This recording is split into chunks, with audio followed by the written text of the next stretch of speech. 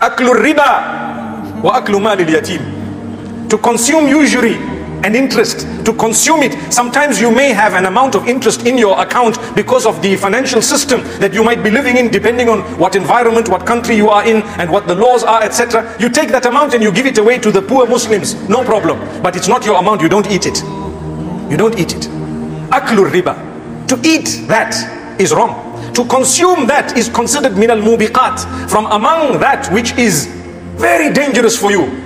Sinful. It will cause some downfall of yours in this world and the next. And what is worse, let's not talk about bank accounts only. We talk about people who are wealthy. They give their money to someone and they tell them, I need back with 20% more. You say, but isn't that interest? No, it's a profit.